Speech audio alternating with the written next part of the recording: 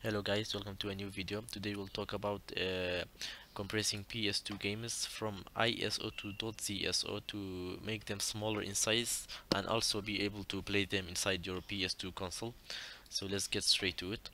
You have to download the update to OPL. This is the one. Okay. Then we have to download the maxcso file. Okay. When you have the files downloaded, these two, we extract them together in here. Now we have these two folders, maxcso.exe. This is important. You have to put this .exe file in the same folder with the game, like this. Okay. Then we need the update to OPL.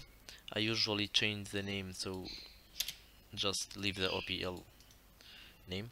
Copy this to put it inside the flash drive you use to play your PS2 games. Now that this is done, we get straight to compressing the game. Just open the CMD inside the same folder like this. Now we have to paste the command just like this. Now guys, this is important. We have to delete any spacings in the game name like this. We have to delete the space in here.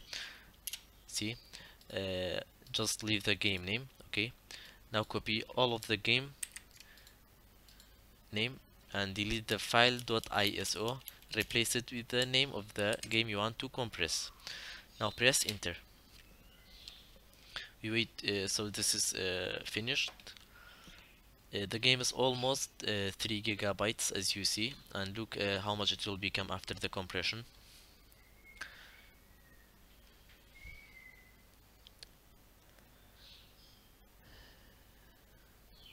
See, the game is 1.6 gigabytes. Now that's a huge difference, guys. This is a huge difference. Now we copy the game and put it inside the DVD folder in our flash drive. Okay, we paste the game in here. Okay guys, now that the game is copied, we need to do one more thing. We open OPL manager. This is going to give us an error. And then open the OPL folder, browse, select the flash drive. Okay, save. It will say you have one bad ISO. To fix this, try updating file name. Press yes. Now it's fixed. Then we go batch actions, art download. Press start. Okay. Now we go to the PS2. Okay guys, now that we are at the PS2, we go to file manager or launch elf. Then we press circle. You go into mass, apps, OPL. Guys, now as you can see, we have the game ready.